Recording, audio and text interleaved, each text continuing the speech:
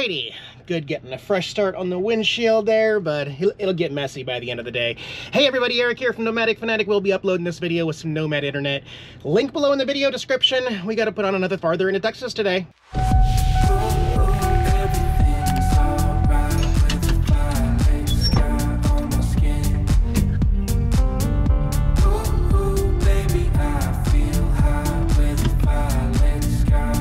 Down in front, Opie. All right, and coming into view just off to our left here, I call this Boob Mountain. Literally looks like a boob and a nipple. It does. Texas has named it, get this, Squawteat Peak. Yeah.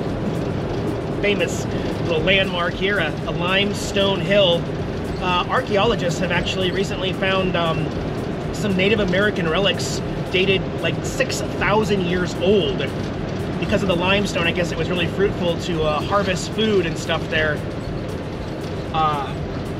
Whatever. It's Boob Mountain, and I finally got to see it here in the daytime. Because last time I was through here, I was driving through at night. Couldn't see much of it. Pretty funny. All right, well, 1 hour of desolate driving, and finally, that speed limit 80. Finally come to a town. This is Ozona. So I'm gonna get off here because a billboard back there said Ozona is famous for something, somebody. Go check it out. See if they got any parking here at the park. Nope, they're all diagonal slots here. You know what? Nobody's here though. I'm the only one here. I'm gonna take up 4 diagonal spots. Nobody's here, right?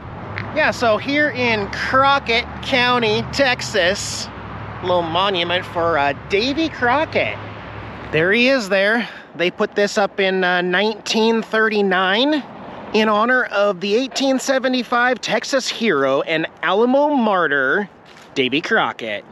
There is also an annual Davy Crockett Festival here in Ozona, end of August, maybe the first week of September every year. That would be fun to go to if I ever find myself back in the area. But they've also got the Crockett County Museum next door, which I'm gonna skip for today. But 1875, man, I tell you, if there one place that I would, one time in this world that I would rather be in than right now in 2022, it would be 1875, the Old West.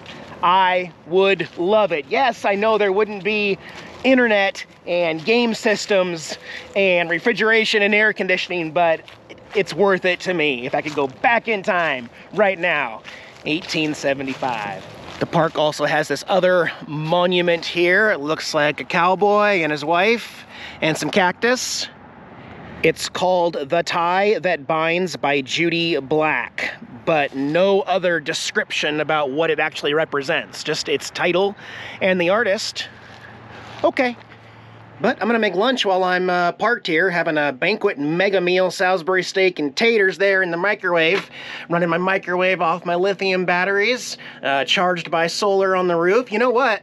I still have not even turned on my onboard generator once since I left Vagabond Base Camp, not once. Don't need it anymore. As long as we can get sunshine and recharge the batteries, I can live unplugged indefinitely. I'm just gonna need fresh water and to dump my tanks at least once a week or once every 10 days, but remind me to start up my generator and actually use it under a load here soon, at least, to keep it running well in case I do need it. Great day to be outside in Texas. Get a load of this gourmet banquet food, guys.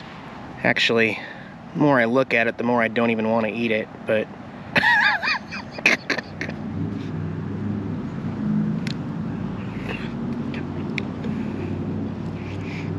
It's not better than it looks, but it's not as bad as it looks. Okay. Try the taters.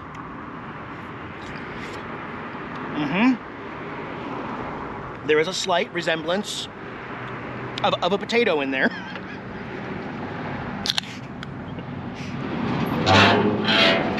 I think we can do better. I think we can do better today. Let's get back on the road. Well, let's do back roads for a little bit here, county roads instead of the interstate for a little bit and see what we can find off the beaten path a little bit.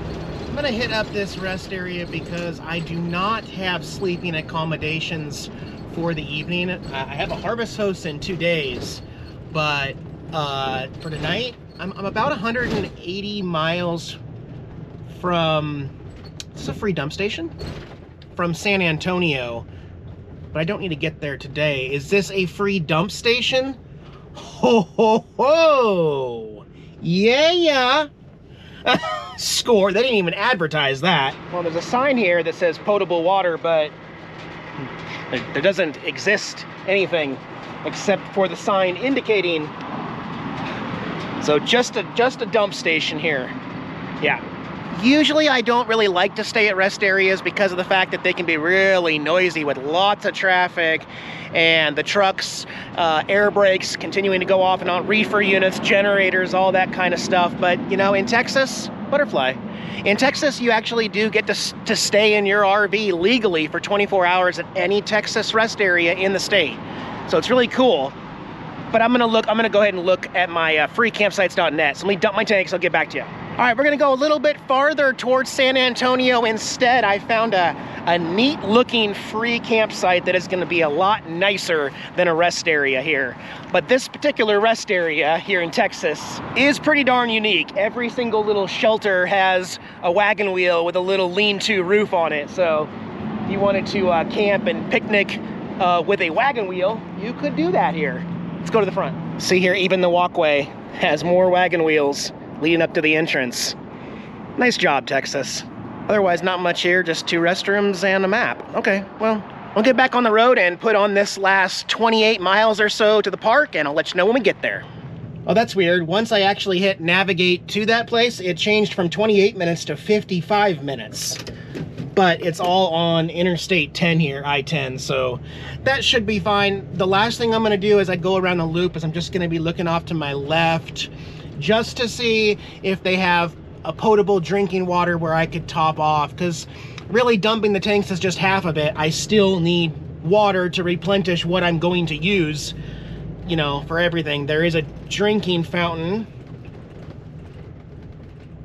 Wait a minute. Wait a minute. I think I see something. Oh, what a score. Look at this on the back of the drinking fountain. Let me do this real quick.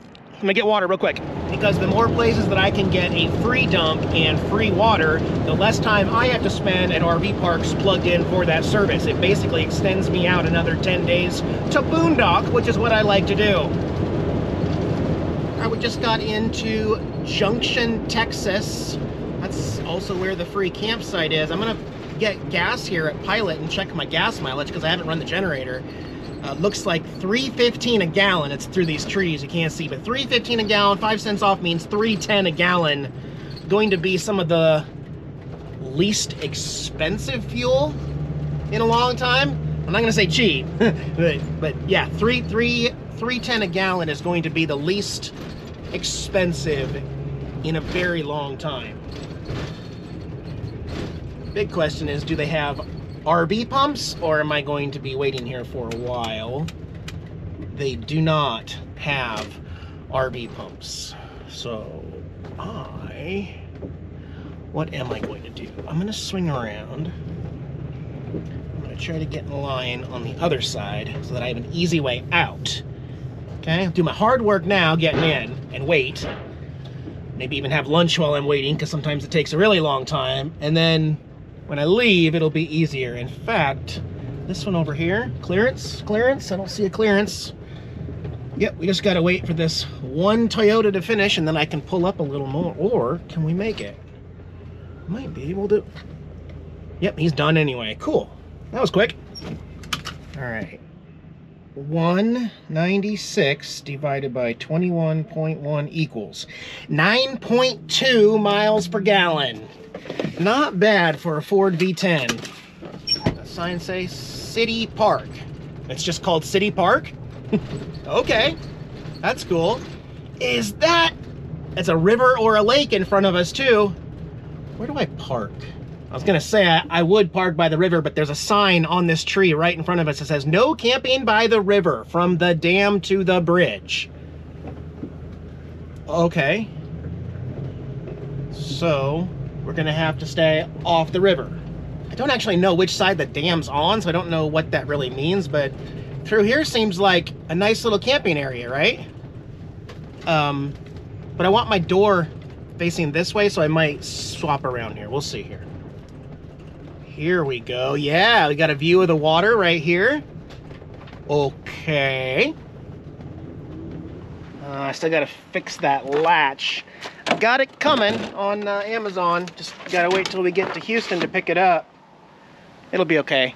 Yeah, so I did a little bit of research. The dam is farther up, so that sign that said between the dam and bridge is farther up. These are all places where you can camp, and man, this is a really good campsite for free 99. Thank you, freecampsites.net. What a beautiful little free campsite. I've got my own garbage can there. Got my own covered area with a picnic table and a little charcoal grill there.